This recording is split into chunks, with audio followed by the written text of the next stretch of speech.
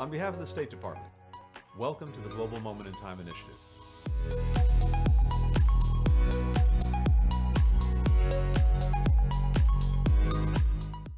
Hola, my name is Ernesto Benavides. I am a Peruvian photographer based in Lima, and I work as a staff member with the Agence France-Presse. Since last year, I've been honored to be part of this IVLP program, a Global Moment in Time.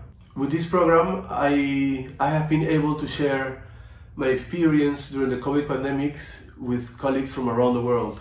Peru was really affected by the COVID pandemic, and for me, this is one of the hardest jobs I've ever had as a photojournalist. At the beginning, for me, it was really difficult to just get out of my house, then to get out of my car, and then I suddenly was immersed in a whole situation that didn't stop for around 2 years.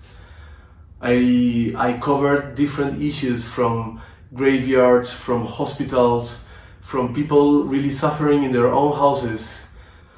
I believe that all the photographic stories that people have shared during this program really need a space to be immortalized.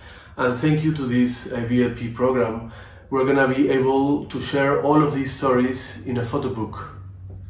And I am really happy that one of the last projects that I did during this pandemic is gonna be part of this book. This project is about a story that I did in the north of Peru, in which I found this tradition in which people put these banners around their houses in order to remember the victims that they have lost during the pandemic. I hope you enjoyed this video.